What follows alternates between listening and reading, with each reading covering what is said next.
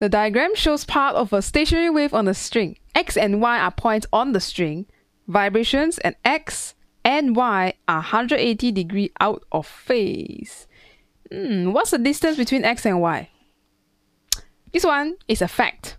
So X is an antinode. Y is also an antinode. When you ask me what's the difference between two antinodes, I will say that's lambda over 2. Say, Miss, how do you know?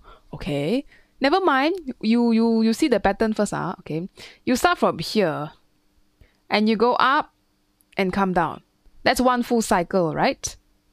So this whole thing is lambda. So when you chop that in half, it becomes lambda over 2. So half of the cycle. So that we have this. Now, if you're wondering, then why did they even tell us this 180 degree out of phase? Oh, that's just information for you to know. At this point, because they are in adjacent nodes, side by side, that means adjacent, this particle would be moving upwards, and this particle will be moving downwards. You go up, I come down. 180 degree out of phase, no? That's what it means. But that's not what they're asking. You just need to tell them lambda over 2, which is also known as half a wavelength. Some bonus question. Make sure you know this fact. Tested very commonly in superposition chapter. Okay, so that's all for this video. See you in the next one.